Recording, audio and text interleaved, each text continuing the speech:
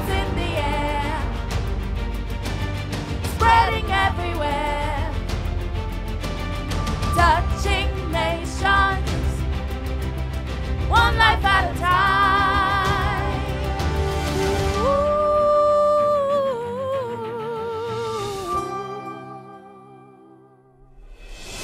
You will look at very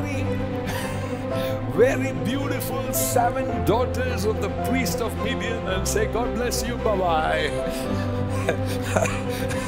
Oh, because there are some things that want to entangle you and trap you from your destiny, but somebody shout, not today, Satan, in Jesus' name. Have a little one that you desire to see grow in the things of God? Subscribe to Revive Nations Kids on YouTube for an exciting array of programs every week. ReviveNations.tv is now open to live participation to our services. God is a God who understands us more than your spouse. God understands you more than your own biological mother and father. God understands you like no other human being. Blessed be the name of the Lord. Can we take 30 seconds to appreciate the Lord in this house? Thank you, Jesus. By your mercy, we are not perished. By your grace, we are found standing.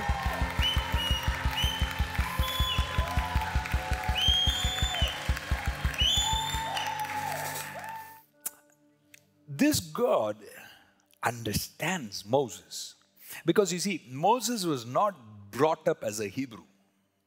Moses was brought up as an Egyptian. And Moses was brought among idols. Do you see that? Moses was brought up with frogs as gods. They worshipped flies. They worshipped River Nile. So you got to understand, Moses, as much as somewhere in his spirit, God was showing him that he's a Hebrew deep down in his heart, his sister would come and put stuff into his ears and tell him, you are not like everybody else. But the culture that he grew up in, this is so critical that you get this, the culture and the environment that he grew up in molded his perspective of life. So things that you and I would say, no, this is bad. He doesn't know it's bad. So when he runs away from his calling, he lands with a group of people, among a family where there is a lot of idols. In their house, there are a lot of idols. So Moses leaves Egypt and goes to the priest of Midian. What does a priest have in his house? Idols. He's the boss of all the idols and he runs the temple. He has floods of it. He walks into it and does not feel out of place. Now that's a problem. Can you imagine this? This is why I said this God that we serve. He understands us more than anybody. Majority of Pentecostals would have said, Moses, he can't be the savior. Look at this guy. He grew up among idols in Egypt for 40 years. Now he goes to Midian. 40 years, he is living with a priest who is not serving God. He is a priest of Midian among idols. And most of us Christians would have written him off. I said, this guy is scary. This guy is definitely a cult.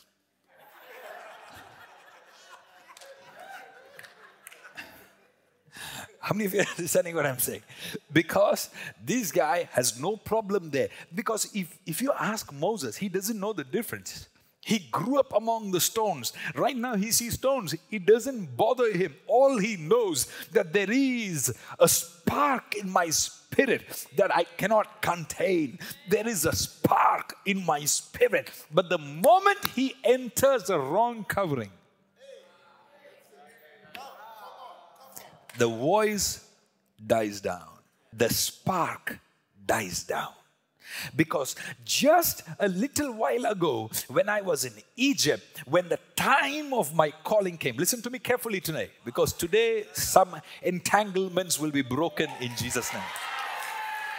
Rato Brakazia. Just a little while ago, when I was in Egypt, there was something that came over me. There was a mantle that began to manifest. There was a voice that was taking over. There was a sense of justice that was taking over me. There was a sense of righteous anger that was taking over me. I felt I had to kill something, bury something, start a new justice system. But right in the middle of that, fear took over me.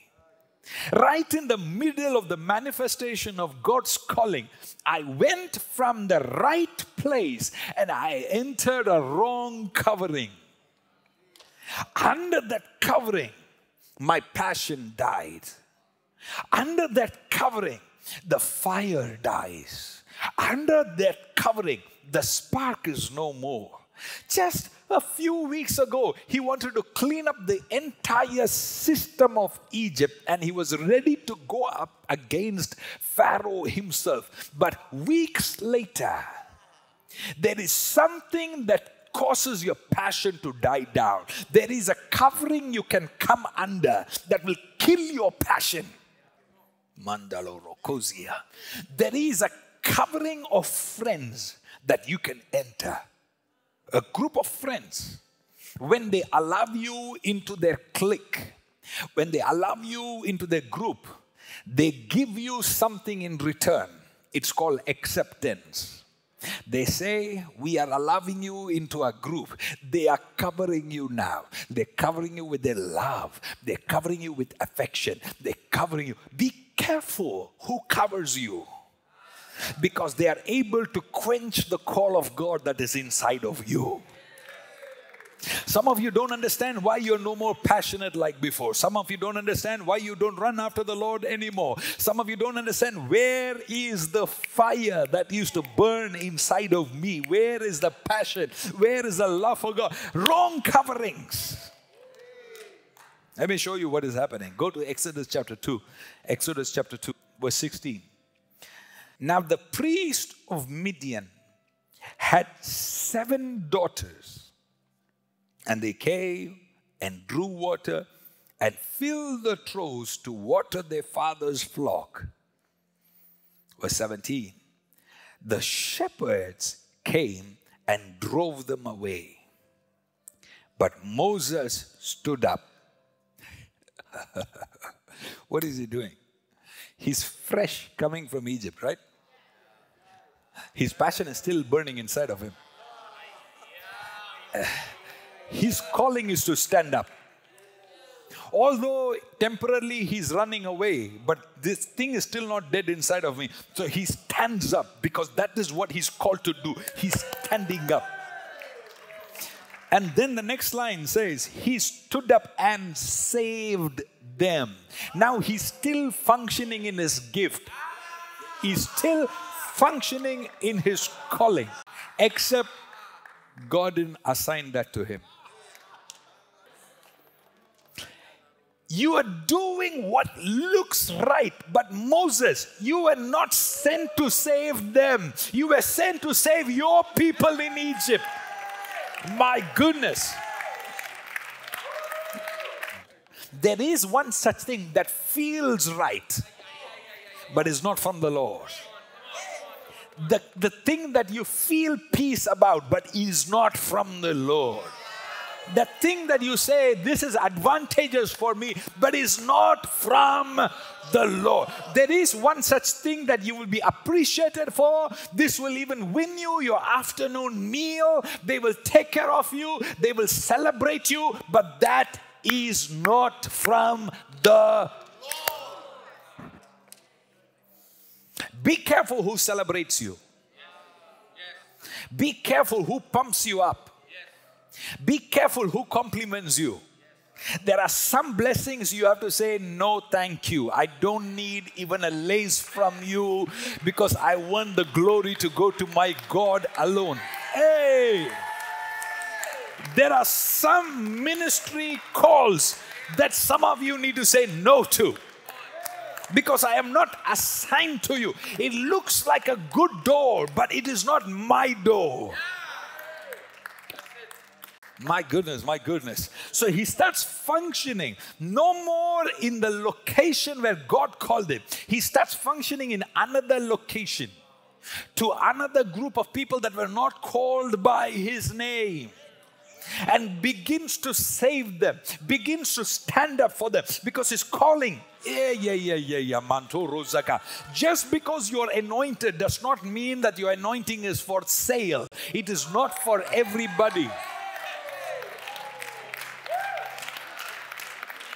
I was teaching our pastors and I told them, if you are functioning in this prophetic grace, you need to remember you're not an astrologer. Your gift is not for sale. I don't prefer being invited. I prefer to be sent by the Lord. There is a group of ministers that love receiving invitation. But God is raising up a generation that prefer to be sent by the Lord. Because their gift is not for sale. When you begin to understand who you are, nobody can hijack you. When you begin to understand your identity in Christ, nobody can buy you with a compliment. It doesn't matter who tells you whether they love you or don't love you. You are solid like the rock of Zion that cannot be moved, because your identity is not in whether somebody shows you love or not. Your identity is not in whether somebody complimented your clothes or not. Your identity is not in group friends.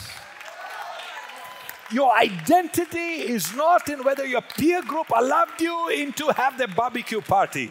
Your identity, when it is rooted in Christ, you will look at very beautiful 7 daughters of the priest of Midian and say, God bless you, bye-bye.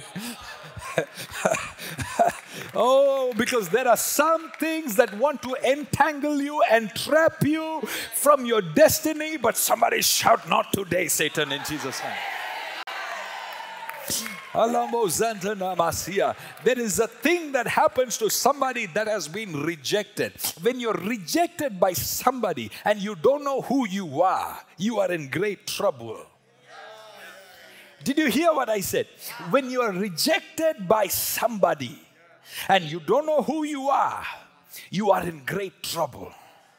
Because when somebody rejects you and you don't know who you are, you start looking around for somebody that accepts you. And believe me, Satan from the garden had the twisted tongue. He has a way of making you feel good. Temporary pleasures that will condemn you eternally. So be careful. If you don't know who you are, Moses does not know who he is. What he needed was a Hebrew mentor that could tell him, this is your boundary. I need somebody to tell me, shut up. You need a mentor that can tell you, sit down. You need a mentor that can tell you a truth without being worried about your tithes being stopped. A mentor who cannot be bought off with your offerings. La Cobra, you are blessed if you have a mentor like that. Moses doesn't know who he is, so he's pushed into the arms of a Midianite priest. And he falls in love with them. He says, my people, they don't love me. Oh, look, God has given me a family that is going to accept you. No, brother, this family is going to kill your promise. It took you 40 years to come into your calling. And now you will accept the love of somebody that is going to kill you for another 40 years. And some people kill you by feeding you every day. Some people kill you by showing love every day. This is not the love I want. I want tough love. I want the kind of love that is not afraid to tell me the truth.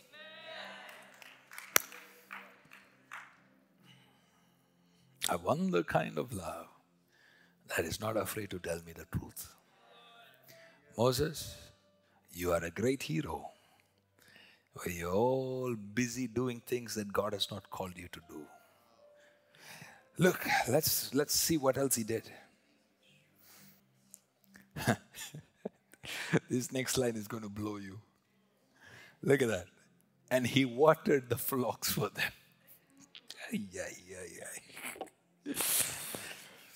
Because you see, the calling is calling him. He's supposed to be the shepherd for Israel. And what does the shepherd do? Water the flocks. And he's in Midian, watering the wrong flocks. And the next 40 years now, you're going to be stuck in watering the wrong flock.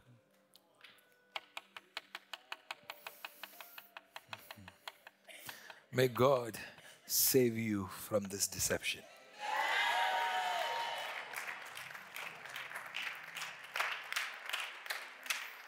This deception of friends that cover you, but they're not anointed to cover you.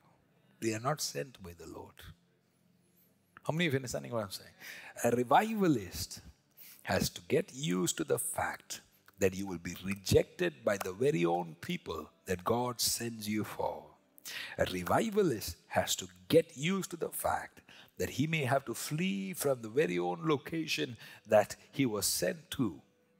And the revivalist has to get used to the fact that his only solace will be on top of the Mount of God.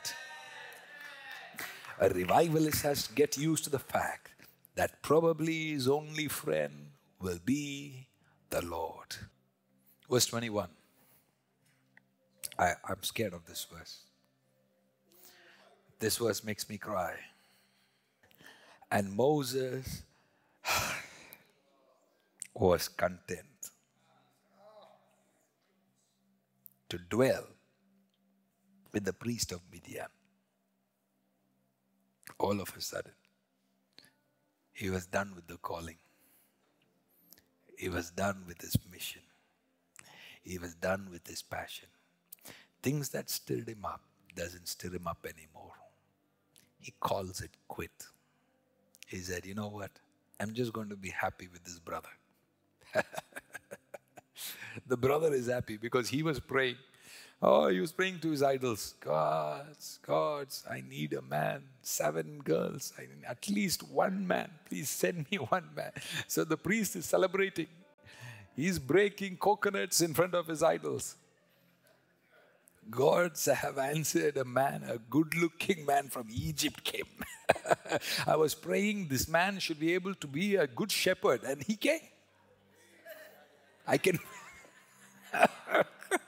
Moses, what are you doing, my brother? Moses, what are you doing? What are you doing, sir? What are you doing? Being content to dwell in the wrong place. This is going to kill the fire of God inside you. Being content in the wrong place. Being content with the wrong individual. Being content in the wrong destination. Malondanasia. Meniyala Kataria. Tonight I want you to look into your heart and say, what am I content with? What are the things that's killed my passion? What friendships have killed the fire of God inside me?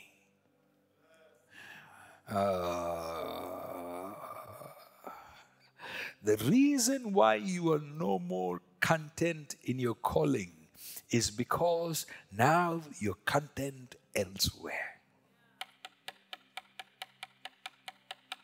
The reason why you're no more content at the door of the house of God, being the doorkeeper at the house of God, the reason why you're no more content dwelling in the house of God, the reason why you're no more content gazing into the beauty of His holiness, the reason why you're no more content inquiring in His holy temple is because somewhere down the line you got content with the wrong things. Some of you got content with the Medicare that Canada is offering. The Medicare has become your God caring for you. Some people are content with the wrong group of friends. They are now filling your heart with love. No more the Lord. Some people's contentment have come from their wealth. They are so blessed today that there is no more need to run after the Lord. There is no more need to run after the Lord. They are content. They are so blessed. They have everything they need. They have fellowship that they craved for. The love they so needed, so desired with their own people that they did not get. Now they get it with the wrong people. They're enjoying that so much that it is hard for them to come and say, Lord, I am hungry for your presence. I am hungry for your nearness. There was once a fire that so brightly shone in me. But that's no more to be found because my soul has become content with too many things around me. Unsettle me again. Dada, dada, dada, take away everything from my heart that has quenched the fire inside of me. Take away every friend that we have put our solace in. Every friend that gives us the wrong affirmation and love that we should have only gotten from you. We take our eyes back to you, Lord Jesus. You are my everything. You are my all. I want you to tell the Lord, I don't want anything in my life, Lord, that I'm so content that I go out of the location of fire. The Lord is about to introduce you to a kind of fire that you and we have never encountered before.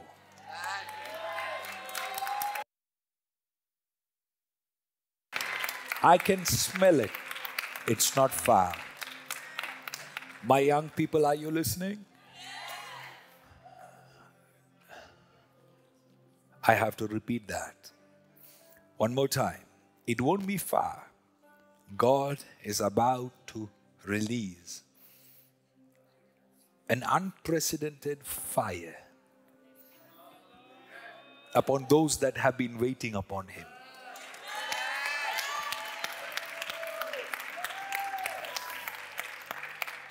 But before you are introduced to that fire, today you have to cry to the Lord. And you have to tell the Lord, there are locations that I have become entangled with in my life that has taken my attention from you, that has taken my first love. There are friends, there are people, there are things, there are materials, there are logics that have killed my fire. Lord, I don't want this to steal me from my encounter that is waiting for me. There is an encounter. La Rosiante Nebenia. People of God, I want you to know, whatever encounters you've already experienced in the last few days will be shadows.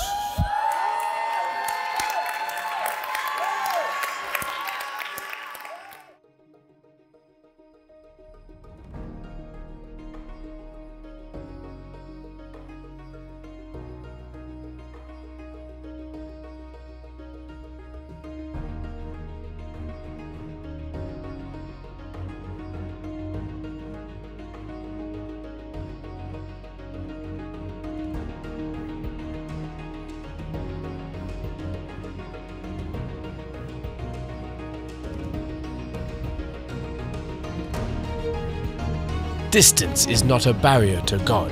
ReviveNations.tv is now open to live participation to our services.